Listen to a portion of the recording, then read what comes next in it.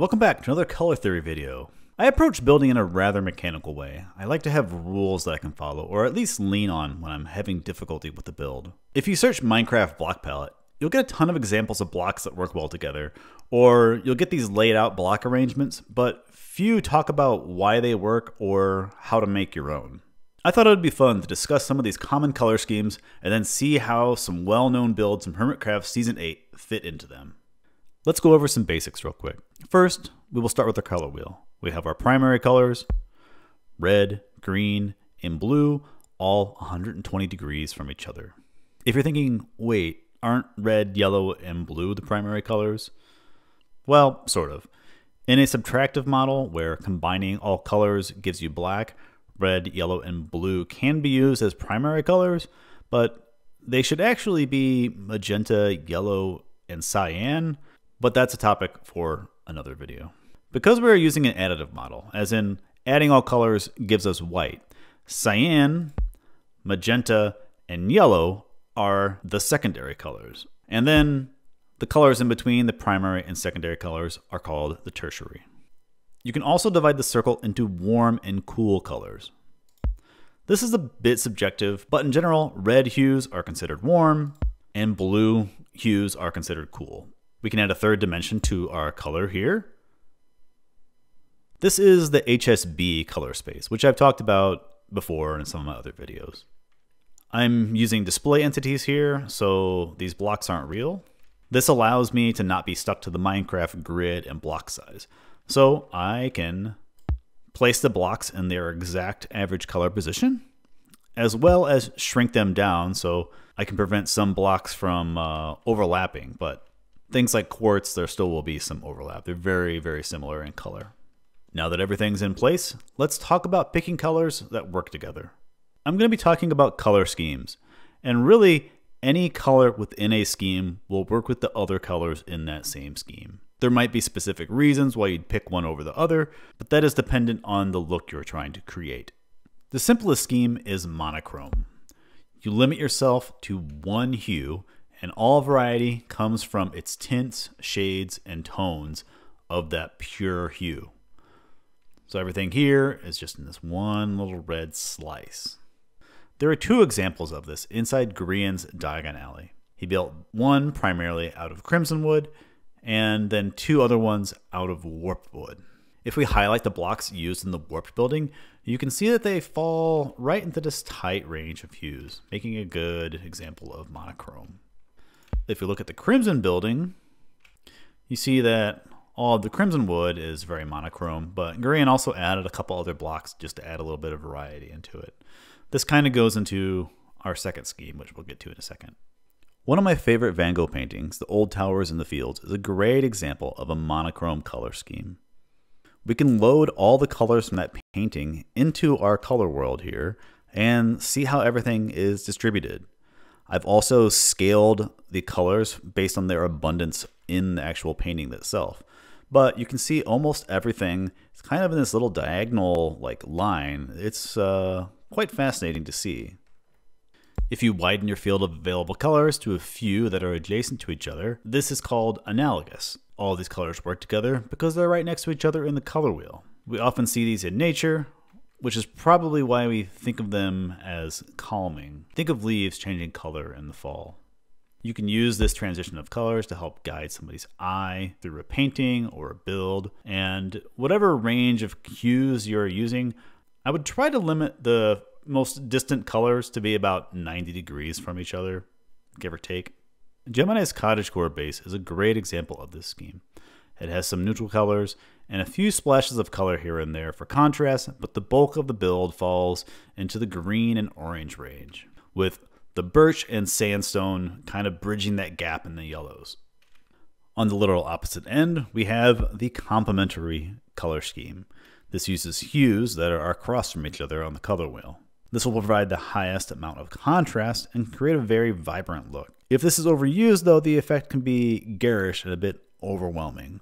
Normally, you would want to use some less saturated colors, and then maybe a splash of a saturated color for an accent. If you pay attention to any movie poster, you will notice a lot of blue and oranges for this reason. Since copper was added to the game, we have been flooded with builds using this. The two end members of copper aging are close to opposites, so they make a wonderful pairing.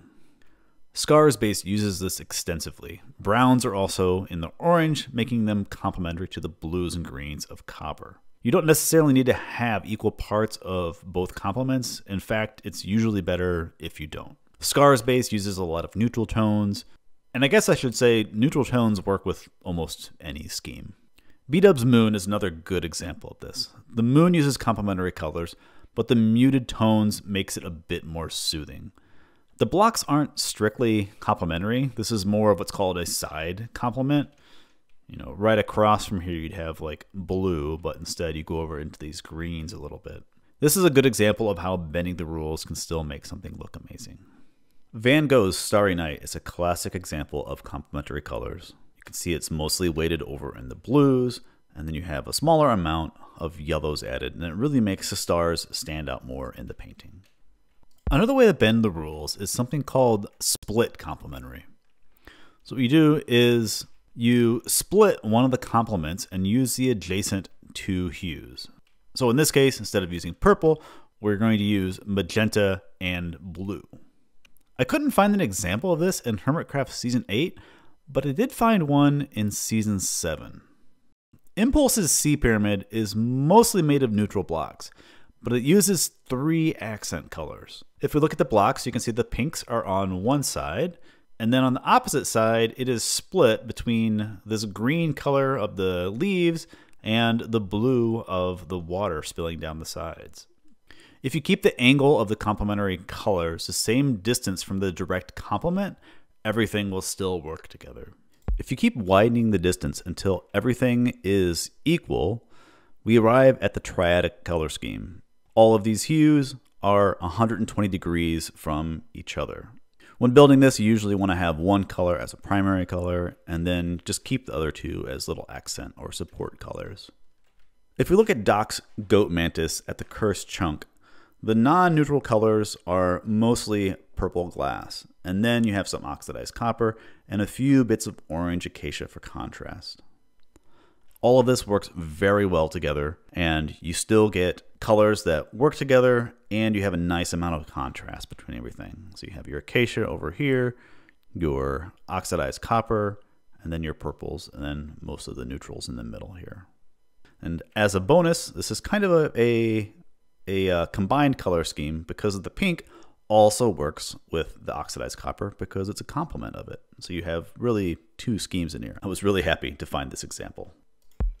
There is also a scheme called tetradic, which is really just 2 complementary color schemes combined.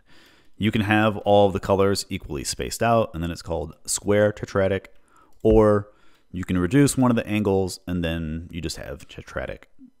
I don't really have a good example of this from the Hermits, but I think you understand the idea. Before we end, I have 2 other builds that I want to highlight that are examples of a specific style of scheme that I haven't talked about. Pearl's base is nearly monochromatic, but it's a special type. It's almost entirely neutral colors with a small amount of a single saturated color. In photography, I have seen this called a color splash, but I don't actually know if that's the proper term for it. Impulse's base from this season also does this, but he has 2 saturated colors with the gold and the granite. So this is more of an analogous version of this scheme. These are both wonderful examples of using neutral tones and not just overly saturating your builds with color, and how much that can have an impact in your build. This is applicable outside of Minecraft as well, and a healthy understanding of this concept will make anything you do with color better. The last thing before I go, I wanted to share a piece of art with you from my favorite artist, Alphonse Mucha. He started out doing advertisements, and this piece is a good example of combined schemes. The green and purple in the background complement each other, and the woman is nearly all an analogous color scheme. Being able to display pieces of art like this is very fascinating, and was the original idea that made me think about doing this episode. There's much more here to explore with this 3D representation of color in pieces of art, and I really think it shows how powerful Minecraft is as a tool for understanding. I hope that you found all of this useful and helps you out with some future builds or projects. And if you have a question or I got something wrong, please leave a comment down below and I'll try to address it. Have a nice day, and I'll see you all next time. Goodbye.